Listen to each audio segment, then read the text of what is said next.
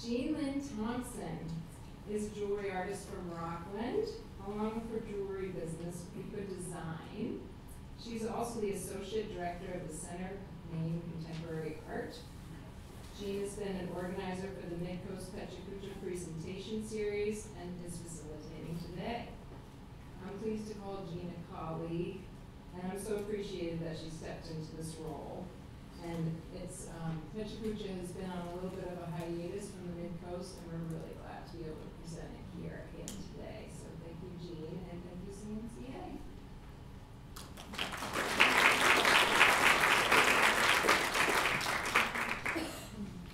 Thank you. So good afternoon. I am very delighted to be here, and I'd like to thank Lisa, Director of Art for inviting me to put together a panel of 6 artists to speak here at their annual Artists and Makers Conference, and for allowing CMCA, Center for Maine Coast, the Center for Maine Contemporary Art in Rockland, to sponsor this amazing event together again. I can't even express how much I just love this theme. It feels like it's been too long since we've gathered together like this, and I hope our appreciation for face-to-face interaction is never taken for granted. This is my first time attending the conference, and I'm overwhelmed with all of the brilliance and heart that's here in one place today. I have such great respect for the artists who have the courage and confidence to pursue their art. Their willingness to share their knowledge and talk about their creative process is such a generous gift indeed. We've all experienced the suspended state of creativity, whether it's through visual arts, writing, storytelling, dance, music, functional design. The mediums are endless. We've experienced the contentment that comes. We are absorbed in the process of solving a problem or finding a new way of doing or understanding something. The arts show us our world is infinitely connected, the material with the abstract. A new perspective adds to all of our perspectives. These talks encourage us to listen to that inner voice, the one we all have, and to give whatever it is for each of us a try. This amazing group of artists each have brought their art to a high level of excellence. Having observed them, some up close and some from their digital platforms, I can say what they do isn't a 9-to-5 job, but an accumulation of years of hard work, and it shows. The format of these talks is based on Pecha Kucha. Each presenter will show 20 slides and talk about the image for 20 seconds, and for a total of around 7 minutes. These talks move at a fast pace, but at a satisfying pace. The order of the presenters is a little different than what's listed in the conference brochure. The order will go George Pearlman, Rowan, Elizabeth McAvoy, Brian Smith, and Margaret Ruzio, and Ian Trask. Our first presenter is George Pearlman. George has been creating pottery for over 30 years. For him, it's still a daily act of exploration and daring. His goal as an artist is to generate energy that creates space for himself and the viewer, and to expand freely. Quote, I live in the sticks of Maine, and nature had drowned in me with her magnificence. His work has been shown internationally, and he works from his home studio in Melrose Space in St. George.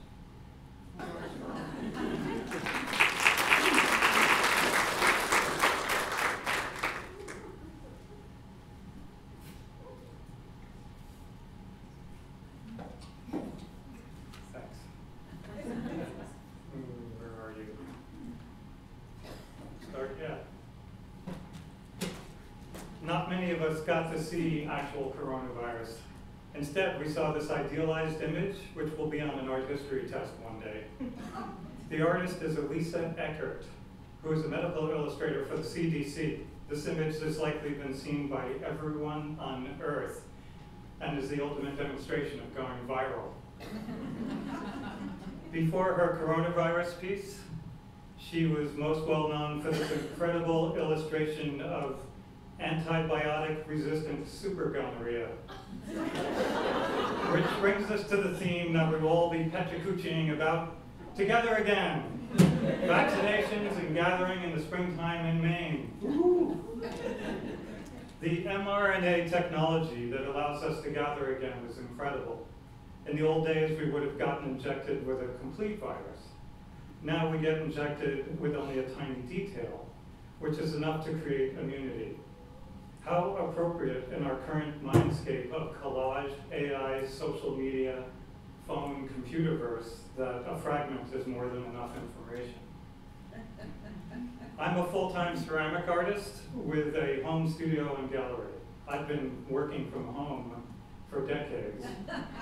It's a monastic lifestyle, and add a pandemic, and my already quiet life got even quieter. In that quieter, solitary, and concerned space, I kept it going in my studio. I researched and implemented a more colorful glaze palette, and after years of thinking about it, I finally got my glaze designs onto textiles. Also, I wrote songs on the piano about the plague. I made my own masks. I ordered toilet paper from China, which took 5 months to arrive. I challenged myself to find the most obscure books and podcasts I could, and that led me to a series of books about the history of cheese. I learned that inventing and perfecting exotic cheese is a common result of living a monastic life. Thank you, monks. But something else started to happen. Suddenly everyone had time for chatting on the phone, gathering on Zoom, making online collaborative art. My computer was never in my studio, and then it was always in my studio, with people who now made time to really visit. When I posted images of my newest work, more people than ever took the time to show earnest appreciation for my creative energy during a time filled with contraction, confusion, and loss.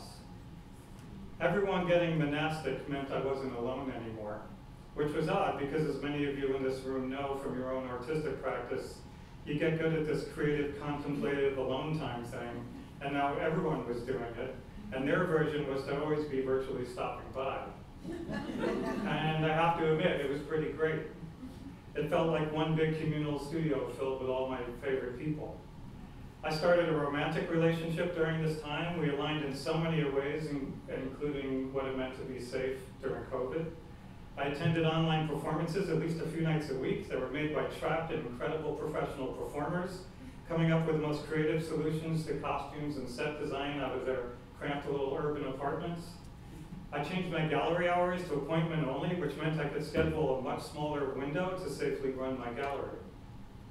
My online sales expanded dramatically, and customers chatted with me on the phone with an incredible presence since they had so much time and need for connection. The pandemic freed up my time so much I got to be on vacation in the summer in Maine for the very first time in my life, and now I understand why everybody comes here. Today, the pandemic is some version of over, and I'm back to some version of normal. Gratefully, my relationship has lasted and grown. We're both not as free with our time as tending to our work and people has cut into our little adventure island. The online monkiverse has gone mostly quiet as people went back to their workplaces and traveling in person to all the places and people. They simply don't have enough time now, and they're making up for lost time. They're more aware they're running out of time. In a moment, they could all get sent to the monastery again. I'm still here, though, and my computer now stays on in my studio, even though the people talking to me now are strangers. They're often inspiring, but my studio, which was either quiet or filled with music for 40 years, is now connected to the internet. And it's strange, especially as advertisers have crammed commercials into every single form of content there is. I answer my phone, it's a commercial. I listen to music, commercials. Streaming videos, books, podcasts, emails, text, commercials. And I think, I've become a monastery with commercials. What kind of monastic cheese can possibly be made in this space? By the way, my presentation is brought to you by George Pearlman Pottery, located at 1012 Open by appointment or chance. Visit my website, georgepearlmanpottery.com, for more images of my work and further contact information, or speak to me after this presentation. What I really want to say is that I appreciate basic decency, kindness, and creativity more than I ever have before. Hoarding toilet paper and hand sanitizer was just the tip of a really ugly iceberg. There were so many ways opportunism piled on top of our confusion and vulnerability. To you creators of kindness and decency in art at any time, but especially in a time of constriction and contraction, thank you for all that you offer. Please know you are so appreciated for showing up over and over again when it would be easy to say, what's the point of bringing creativity into this mess? I don't know how we would have made it to be together again if it weren't for all the amazing creative solutions during the time we had to be apart. I've always been a believer in the culture being saved by art, but really, creativity saved us. One of the main metaphors of ceramic art is that every piece really wants to be a commanding masterpiece while being painfully aware of its own fragility. COVID pointed out we all share the same breath, we're fragile, yet there's so much strength and inspiration when a bunch of artists gather and breathe together again. Thank you.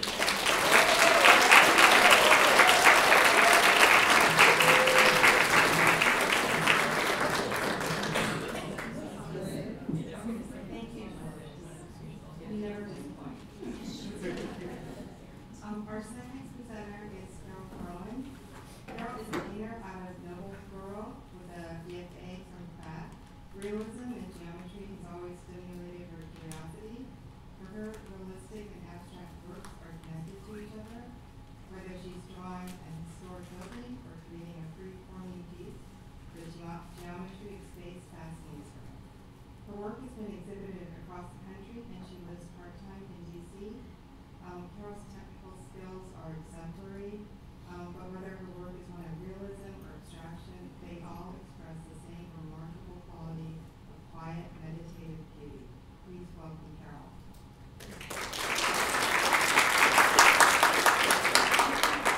Thanks, I'm super happy to be here. I'm a little nervous, so I'll get going.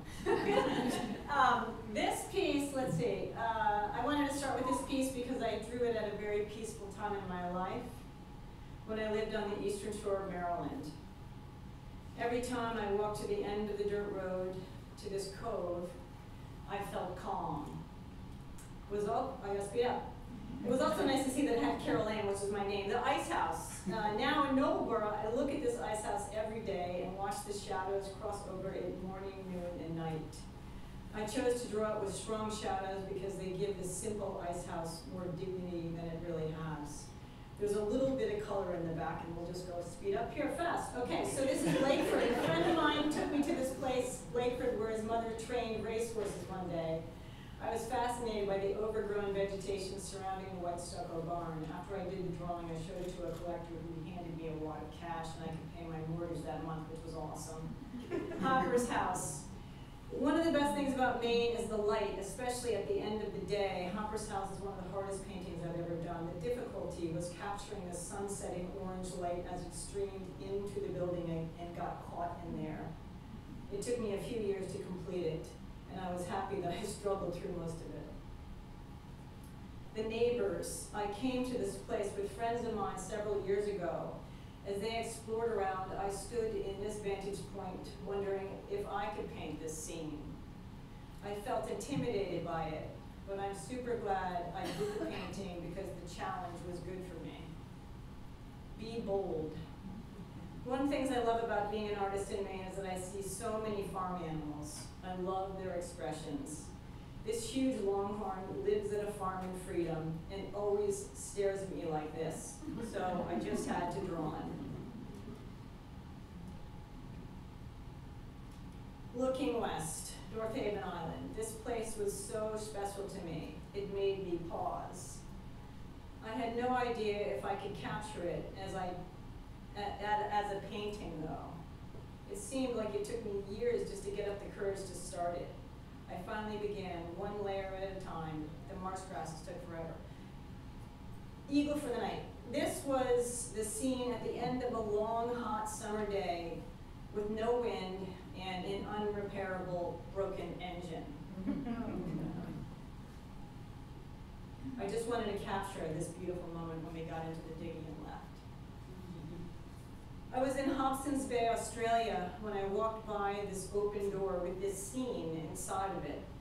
I stood there for hours trying to figure out, how could I capture all that going on in there?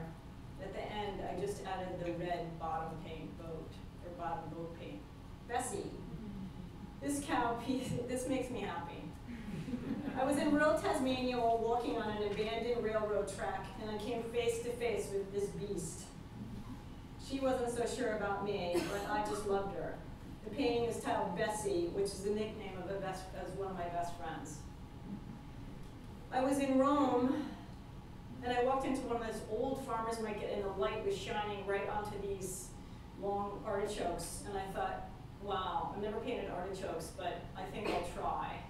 And I sold it to a guy in New York, and I think he likes having it in his apartment. Doorway, La Turbie, France. I went to the south of France to take photographs for a friend's house. In a nearby town, I saw this old doorway. I kept coming back to it, looking at it for days, baffled by the composition, and I finally figured out how to draw it.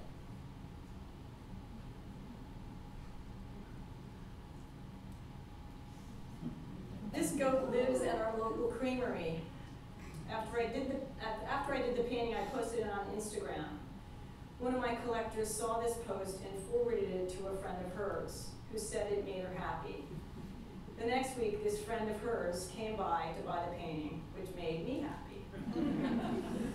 The old treasure. I saw this in a field one day, not really knowing what it was, except that it was a piece of old farm equipment. I looked at it for a really long time and decided to paint it. I like how the colors worked with the composition, especially the broken part. Misty, Maine. It was a very misty morning when I went out for a walk with my coffee. Since it was low tide, I could walk out on the hard mud. When I turned around, this beautiful scene greeted me. It was one of those moments where I watched the mist move across the foggy bay behind the old boathouse. This painting is part of my prayer series, which I began years ago. I was working on this particular painting when I heard that a dealer of mine was in the hospital with COVID. It was a very scary time. I prayed for him for days, and fortunately he recovered and is doing well. I can vividly remember when I came upon this field scene in Oxford. Oh, nope, skip that one. Different, okay. I'm attracted to simple things like this, and I'm actually glad I drew this because it's not standing anymore. I can vividly remember when I came upon this field scene in Oxford, Maryland. I think it was the first time, oh, that got me. It's the first time I ever saw Willie's Jeep, and it was actually the beginning of sort of launching my career. I love to hang out in boatyards, especially in the off-season when very few people are around. This is a work on paper, which is the study for a larger oil paste.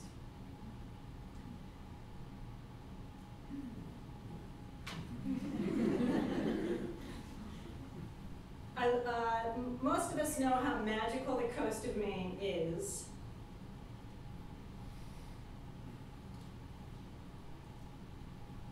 This boat was tied up at the dock in Rockland after a thunderstorm. I loved how the light hit it. I was in awe of the scene and wasn't sure how to capture it, so I went big. It's about this big.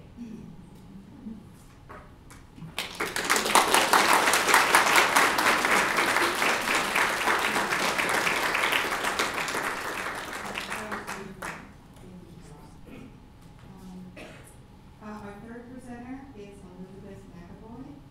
Elizabeth is a designer and maker out of Rockland. She pairs design thinking with creative strategy to develop products and solutions that excite and elevate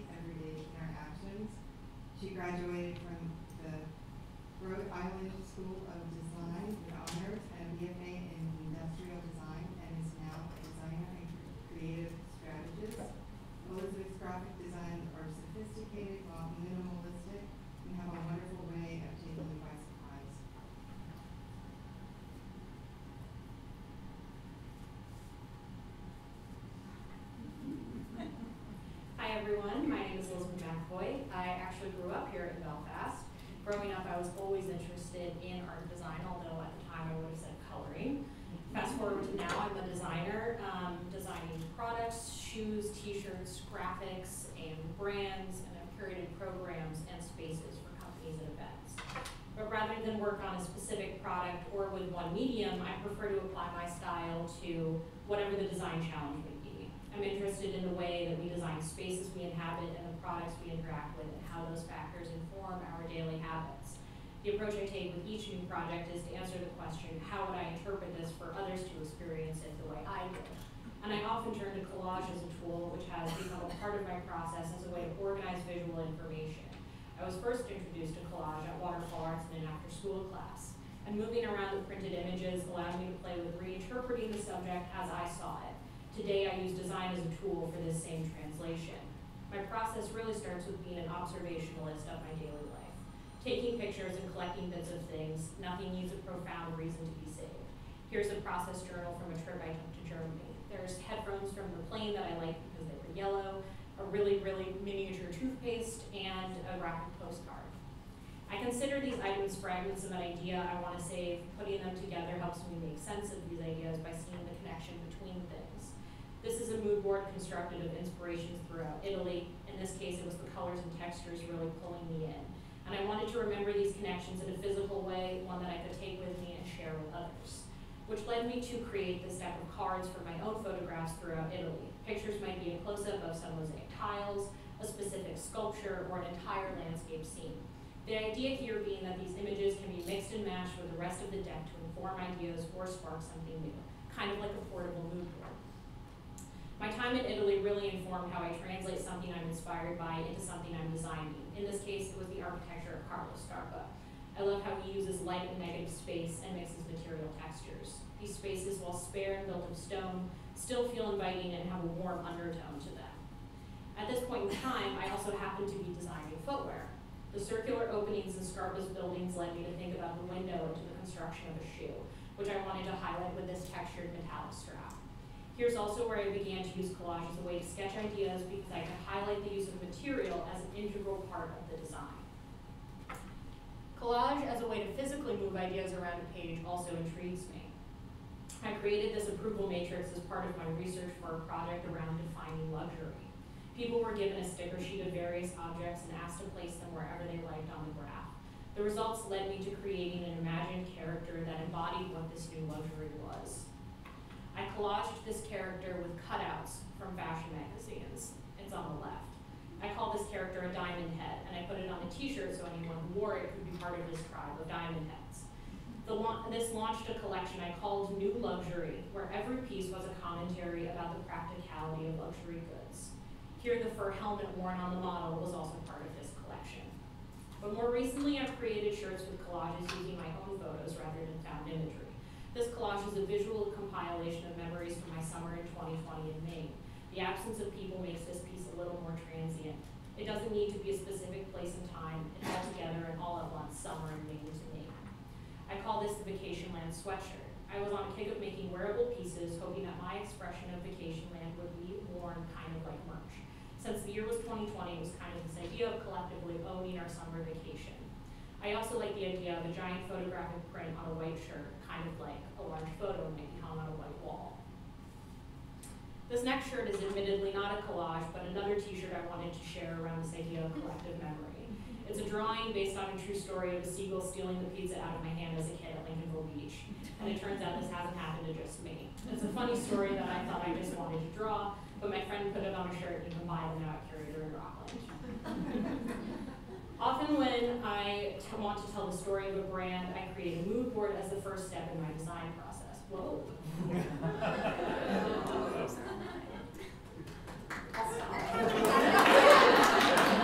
Thank you all. I have that shirt. Really? I don't have that shirt yet, but I'm going to get it.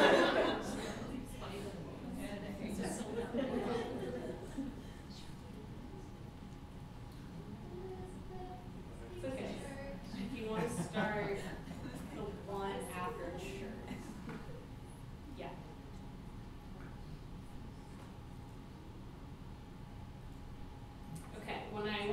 story of a brand, I created a mood board as the first step in my design process. Here, the brand was about connecting environmental nature and human nature. It's very organic, but it's soft yet strong. These boards showcase the various inspirations for what would become the brand's logo and website graphics. Here's how it turned out in real life. The continuous line drawing of a hand holding a flower encompassing a heart became the logo. The identity nods to the elementary shapes and colors of our childhood. They're recognizable in emotion, but decidedly mature in conclusion. The connection between humans and nature is present throughout, as inevitable as in our daily lives. Another piece showcasing environment is this poster I designed for the Maine Wild Wine Fest this year. The organizers noted that they really wanted to highlight the setting of the event, which is this great barn in Freeport, so this is how I interpreted that scene. I wanted to create an image that felt fun and inviting without being too literal, hence the collage. It also had to look good on Instagram. The cover art and page design for Maine Women magazine is an example of designing prompted by a theme, in this case, legacy, all the women who came before us, which led me to think about the layered history between generations for the cover art. I then used the magazine's signature red-orange color to weave a line throughout the feature articles as a way to connect these stories. But the creative process really comes together for me when designing the setup of a physical space, being able to select the objects that go in it and curating how people interact with it. This collage is partly a mood board of individual pieces for an event, but it also acts to set the mood and showcase a creative direction for the event as a whole.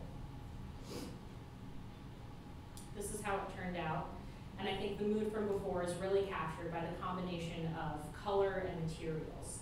The harmony of form and function was met. For example, the pink vinyl that covers the tables allows the wood grain to show through, but it also provides a protective surface for the tables.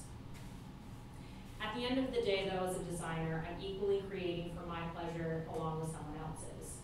Things have to work well and look good. I never know what I'm going to be inspired by until I see it.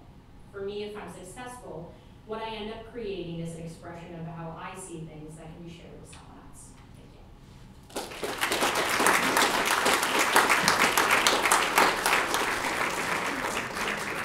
Thank you, that was so insightful. Our next speaker is Brian Smith. Brian is a sculptor out of Portland who is interested in philosophies of queer ecology and humans' relation to nature. Brian is an alumnus of Maine College of Art and Design, where he's also taught as an adjunct professor. His work has been seen in exhibitions all across the country.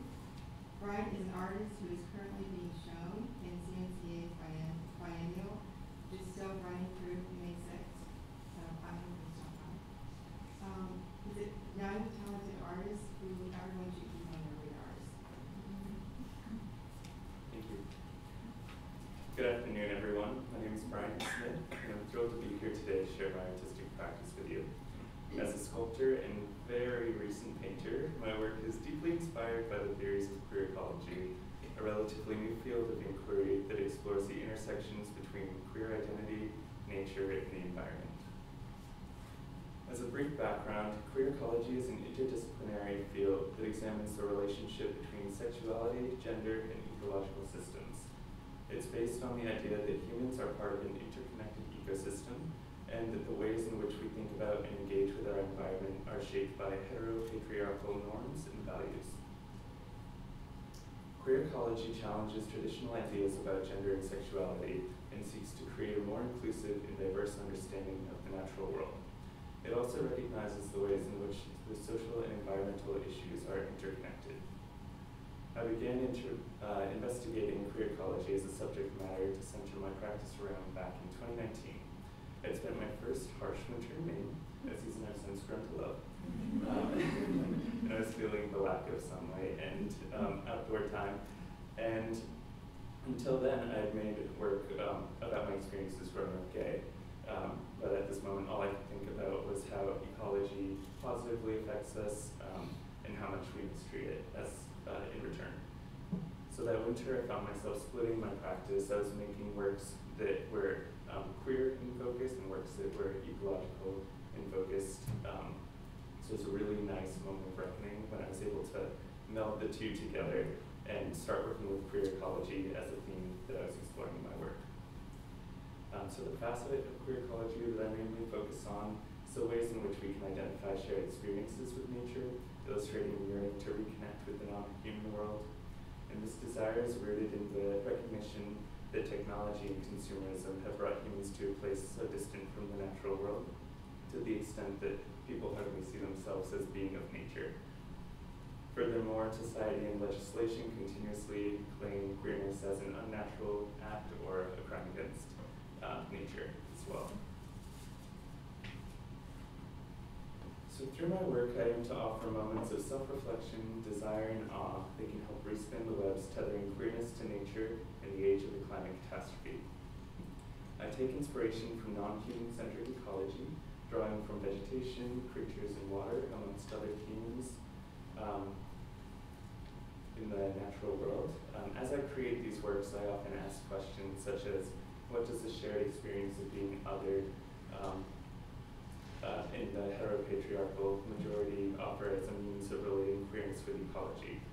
Can this shared yet different experience create a desire to build empathy and protect the environment? What does it mean to be a pansy, a hardy beloved flower that's typically one of the first to bloom in spring and one of the last to die in autumn? So many of the works have elements of speculative fiction that are utilized as a jumping off point for a narrative. I find that these works have a storytelling quality to them that invites curiosity from the viewer and offers an accessible entryway point to the topics of queer ecology, as literature sometimes surrounding the theory can often feel dense or impenetrable. My works are constructed with a focus on surface texture, typically through repetitive actions such as beating, wrapping, adhering. These actions are a way for me to relate these objects to other creatures, via reference to scales, thorns, seeds, and the result of these repetitive actions yields an intricate sculpture ripe with exuberance, a word that I feel applies well to nature and queerness. And by doing so, I create works inspired by nature that a queer audience may identify with.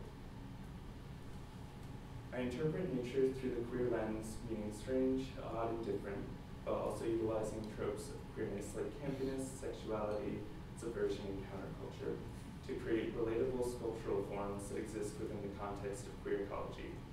And the intent is to pave a pathway for queer humans to identify with nature, evoking a stronger desire to protect it. My work is situated within the tradition of contemplating humans' role in the greater ecology, while also joining a new sector of queer artists, philosophers, and ecologists who argue we must entirely reconsider our relationship to nature in order to build a more collaborative future between humans and other creatures. As an artist, I see myself as an active participant in this conversation, using my work to invite audiences to engage with nature in new and innovative ways. It's my hope that my work can act as a catalyst for dialogue and reflection, inspiring viewers to think deeply about their own relationship with the environment and the non-human world. As we face the ever-increasing climate crisis, it's more important than ever to recognize the interconnectedness between humans and the environment, and to work towards a more harmonious, sustainable future for all beings. So that's the end of what I have prepared. But I'm excited to share a little bit about what I'm working towards coming up. I don't have any photos, but I'm going to have a show at Parsonage Gallery just 10 miles up the road, or 10 minutes up the road, and it's exploring ideas of how we may react to rising oceans in the age of the climate crisis. And it imagines a future where land creatures spontaneously have to adapt to live underwater in the waters that we left millions of years ago. So I'm really sort of excited to explore that theme and imagine what that world might look like. So that's going to open July at Parsonage Gallery in Searsport.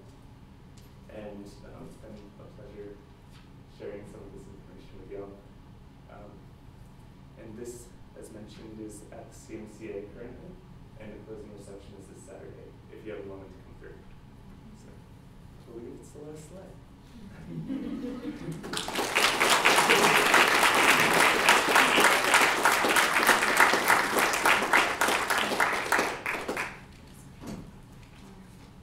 Our next artist is Margaret Rizio.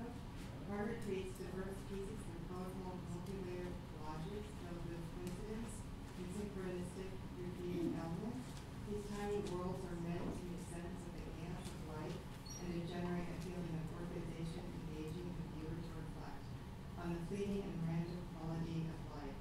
Her work is represented at Ellen Walsh Gallery in Rockland, and she's based in Camden.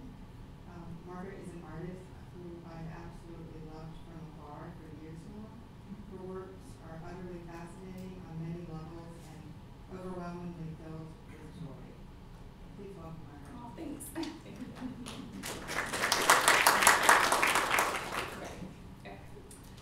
Hi everyone, it's wonderful to be here today. Again, I'm Margaret Rizzio and I live and create art in Camden. In college and graduate school, I studied printmaking. And when I returned home to Maine, the place I'm from and I've always loved, I didn't have consistent access to a print press, so I moved more towards collage and assemblage. Collage and assemblage were an easy transition for me. I've always been in love with ephemera, postcards, antique games, matchbooks, you name it, anything printed I love. But very specifically vintage ephemera from the 40s, 50s, and 60s. The bold imagery and the rich color saturation of things printed during this time is true perfection to me. I find endless inspiration in this material.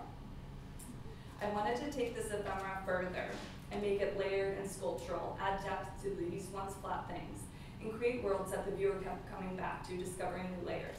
So I started creating assemblages with all original vintage ephemera. So there are many things I enjoy about making this work and the subject matter.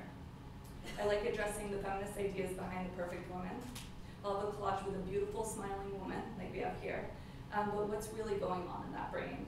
The ephemera will be exploding out of her head to create a darkness. I like using repeating elements, using the same thing over and over again. Almost creating brush strokes with the use of 100 cutout fish or Monopoly money. And I'll definitely go through phases of things I'm really drawn to in this material. So all those fish are from old sardine labels. I like the idea of breathing new life into things that would otherwise be forgotten, and hearing people's interpretation of the imagery. Hearing the interpretations and humor the viewer gets from the work. And different generations have different things to say about the pieces and relate differently. I want to create new worlds and spaces that these collections of things can live in. Breathing new life into the most beautiful printed matter. Breathing new life into things that might otherwise be overlooked or lost. Giving a fresh look to a discarded cookbook or thrown out farm catalog that have the most beautiful graphics. I wanted to push this material as far as I could, so I decided to assemblage an entire wall at Dowling Walsh. I wanted the viewer to walk into the room and be hit with this massive landscape of ephemera. So here I'm in a studio. I'd have a bigger studio with the panels. And this is what I did. I created 16 panels that fit together an entire wall at Dowling Walsh, and it took me 2 years.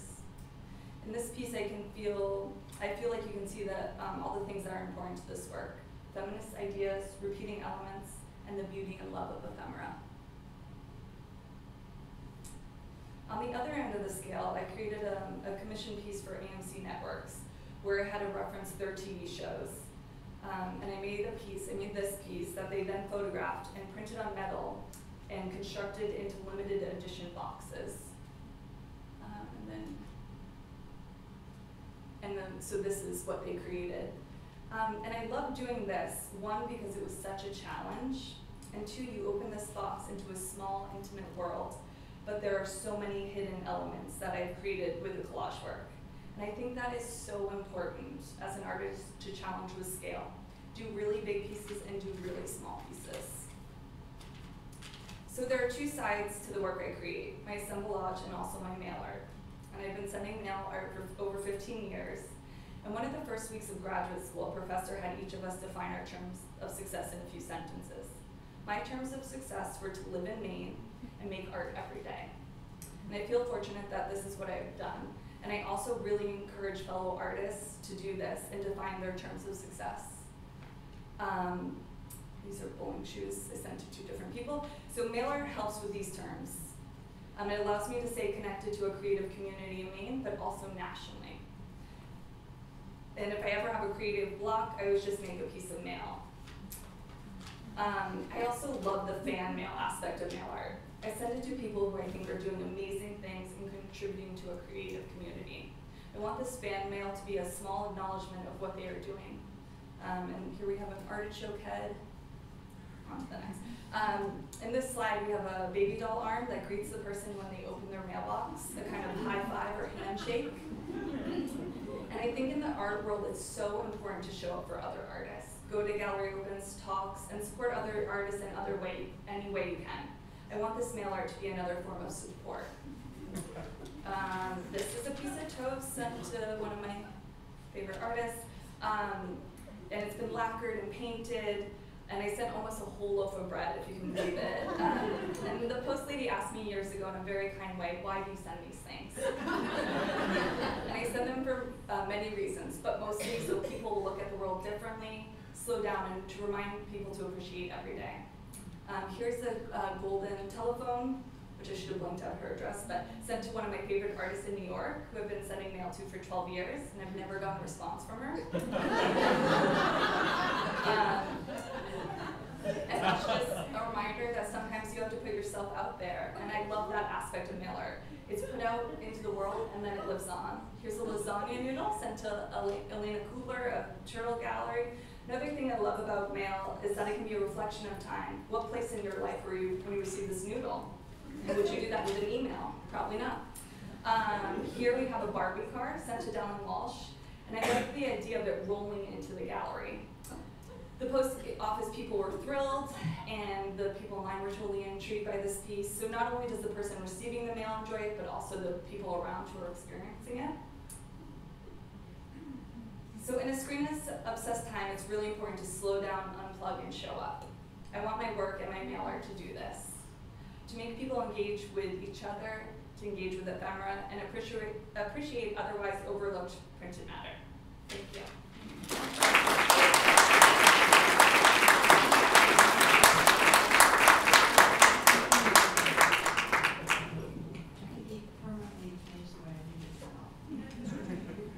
Our next and last speaker is Trask. Linn is a sculptor and multimedia artist out of Brunswick who transforms waste material into objects and installations with new purpose and integrity. After receiving a degree in biology from Rowan, he worked in labs until deciding to pursue a career in visual arts in 2007.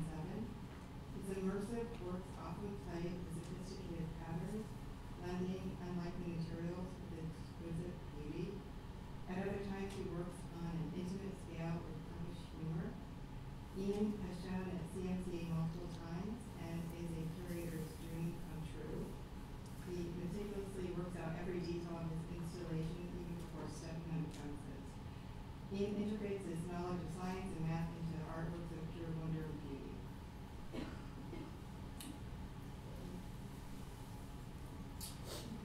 As a multimedia artist and sculptor, the guiding principle behind my work is to find and use materials intercepted from the waste stream. Today I'm going to focus on my large-scale installations and highlight the through line of that practice. My single biggest need, and thus constraint, has been access to sufficient studio space. On this front, I've been incredibly lucky. Throughout my career, I've had many generous building owners who let me use their spaces for free. Pictured here is my first ever studio in New York City, in the landlord's garage behind my apartment. In this garage studio, I found the space I needed to begin playing with cardboard at a bigger scale. I was drawn to cardboard because it was a frequently discarded waste product at the picture framing workshop that I worked at. Depicted here is the first piece of mine to get selected for a jury group show back in 2009. Shortly after that show, I started getting more opportunities to exhibit my work. A proposal to build this public art piece for an art festival in Dumbo, Brooklyn got accepted that same year. In anticipation of the festival, I spent weeks hoarding and rolling cardboard in an empty doctor's office, a space which was owned by my boss at the time. I continued to explore this medium, leaning into the unit-based and modular nature of my processing techniques. While at a residency in upstate New York, I had the space necessary to construct this 14-foot-tall freestanding cardboard sculpture. I eventually found my community of artists when I got my foot in the door at a nascent art space in Brooklyn called the Invisible Dog that was located in a deserted textile factory building. At an opening, I asked the director if I could use some of the remnant factory materials in the basement for my artwork. He gave me permission to work downstairs, using whatever I could find, as well as a set of keys to the building. After a few chilly months in the unheated basement, I was offered a residency, which included a studio on the second floor and a shared space with 3 other working artists. In exchange for the residency, I used textile belts that I found downstairs to create the permanent installation shown here. Many international artists and makers shared this magical building. I learned so much from them about creating, ways to live as an artist, and collaboration. For example, I built interesting sets and backdrops for a fashion photographer in exchange for professional photo documentation of my work. This interesting collaboration would continue to weave its way into my art.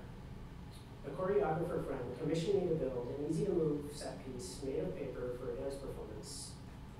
I found a university library that was discarding outdated law textbooks. I collected hundreds of these books and turned them into a series of mobile paper stacks that you see here. In 2014, I started working on my largest project to date. I tapped into my community to collect clear thermoform plastic packaging to build a huge sculpture. At the time, my 100 square foot studio wasn't big enough for the task. I was fortunate to receive a well-timed 4-month residency at Pioneer Works in Red Hook, Brooklyn. Over 6 months, I extracted thousands of plastic packages from the waste stream and stitched them together into a 14-foot tall, 16-foot wide plastic tube.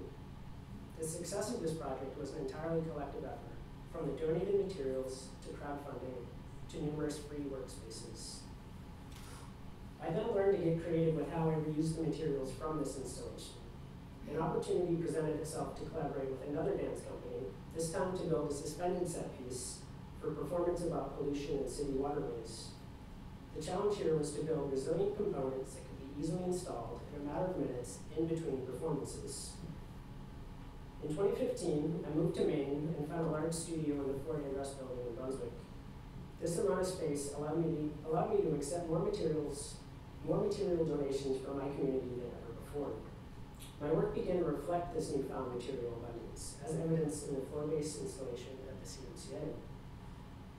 I then started using monofilament string to suspend the sculptures, incorporating negative space and dimension and activating the locations they inhabit. I encouraged gallery visitors to interact with the installation and wander in and around the hanging objects. Making large installation work requires a supportive community. On Earth, a piece I made in 2020 wouldn't have happened without the financial support of both the Ellis Beauregard Foundation and Waterville Creates, as well as in-kind support from Waterfront Maine, the management of the Fort Andros building. In the final months leading up to the exhibition of this piece, I needed a high ceiling space to test and troubleshoot the suspension armature. Fortunately, I was permitted to use an empty space in Fort Andros to put on the finishing touches and document the installation in various ways. The process for making these geometric suspended works requires math, precision, and repetition. These inherent qualities allow me to reuse components and reimagine their designs. Here you see the exact same suspended elements from the previous globe-shaped piece were rehung in a different arrangement to create this installation at the Parsonage Gallery in Searsport. So, as the artist, I can see a lot of through lines in my career. Some materials, obtained years ago in a basement, resurface often in my work and tell a rich story of creative reuse and shared history. These connected threads remind me of how lucky I've been and how community support and engagement are crucial to my work as an artist. Because of the theme of today's conference is Together Again, it felt important to tell my story in a way that reflects the teamwork behind it. My art practice requires community, an approach I did not consciously choose, but one that was born out of necessity while navigating the challenges of pursuing a creative career. As a result of this, I feel strongly connected to a larger symbiotic ecosystem, an ecosystem that has become my source of inspiration and meaning, allowing me to continue to evolve and grow creatively. This is again another free space in Fort Andros that I needed to create the work it seems here.